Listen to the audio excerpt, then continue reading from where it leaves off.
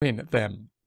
Then we have the indirect expenses, examples of indirect expenses. Remember that the indirect expenses are those that we don't know how to allocate them. In other words, we know what the total is, but not what to allocate them or where to allocate them. We're going to be using rent and utilities. So we're going to assume that these four departments are in the same building. We pay rent, we pay utilities on that building.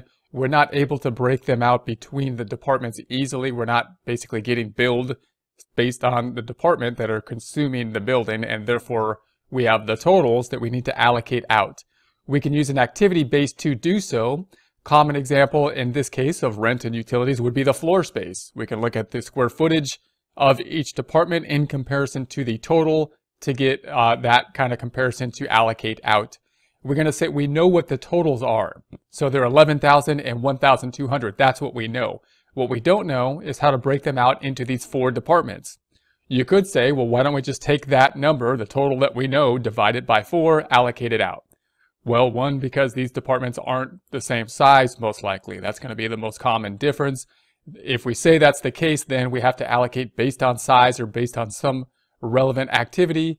To do that, we use an activity base. That base we're going to use is floor space. We would think that would be a reasonable ratio to use to help us to allocate these expenses related to rent and utilities.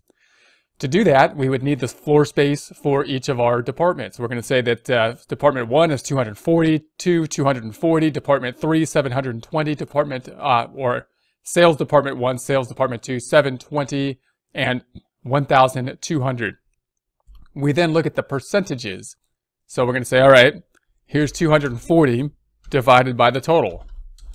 And that's going to give us 10%.